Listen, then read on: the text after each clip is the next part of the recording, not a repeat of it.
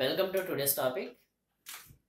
Our today's topic is superposition of waves.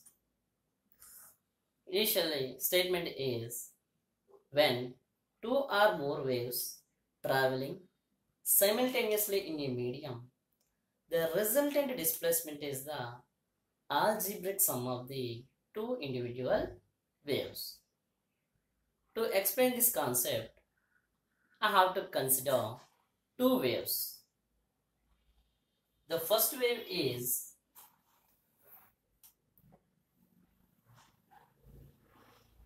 having the displacement that is y1, and the second wave is also traveling in the same medium and like this. Now these two are superimposing each other. When two or more waves, here we are taking only two waves.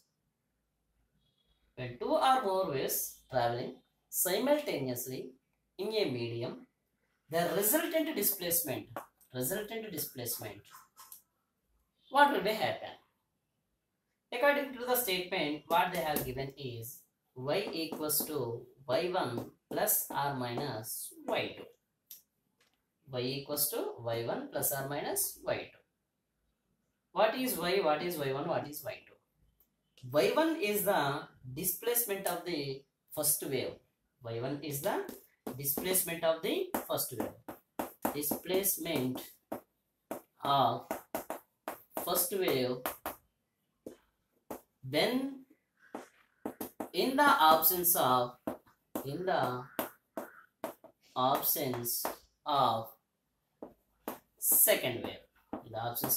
second wave. Similarly, y2 is the displacement of the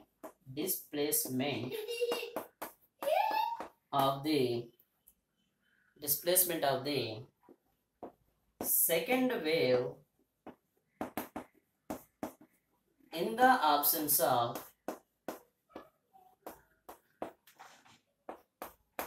first wave.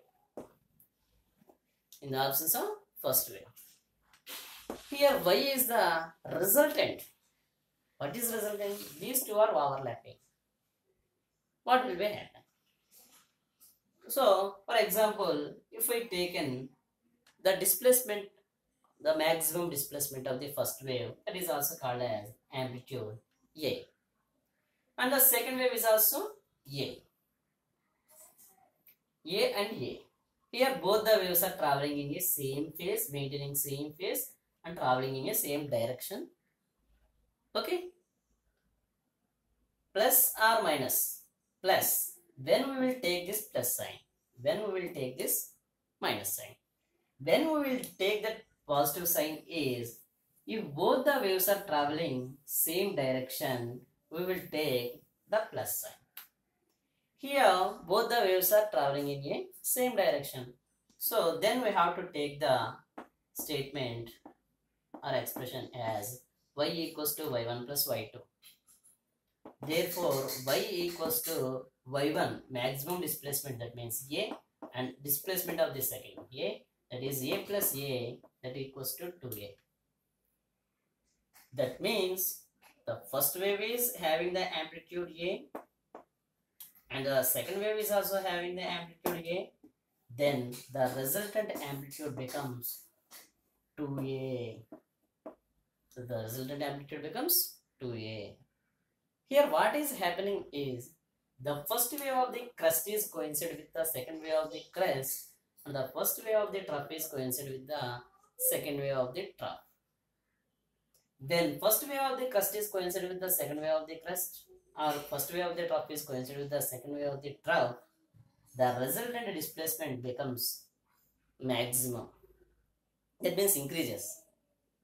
This resultant displacement can be called as amplitude. There is a relation between intensity and amplitude. That is, intensity is directly proportional to the square of the amplitude. That implies I equals to A square. That means I equals to A, which is equals to 2A. That means 2A whole square means 4a square. This is the maximum intensity. For example, if the first wave is traveling in a clockwise direction and another wave is traveling in a opposite direction. The first wave, that means y equals to y1 minus y2. When both the waves are traveling in the opposite direction. That means this is the first wave. It is having the amplitude A, and this is the second wave traveling. Those two are superimposing there. Then the resultant intensity becomes, here actually if the amplitudes are same, we can get the zero intensity. If the amplitudes are not same, we can get the minimum intensity. Here we will see. So this is the amplitude A, this is the amplitude A. So when it is in the upward direction or clockwise direction, and these two are in out of phase. These two are in out of phase. So that means y equals to, here we can take in the expression as a y equals to y1 minus y2.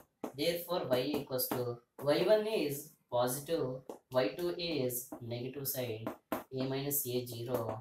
Therefore this is the resultant displacement, that means maximum displacement, that is amplitude. Therefore according to the intensity and amplitude relation, I equals to a square, that equals to 0, that is 0 intensity. This is the principle of superposition of waves. Here we should remember only one thing. What?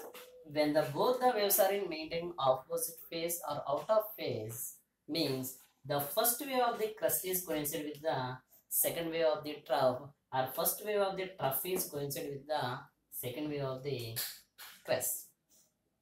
Then we can get the minimum intensity in the superposition, zero intensity in the interference.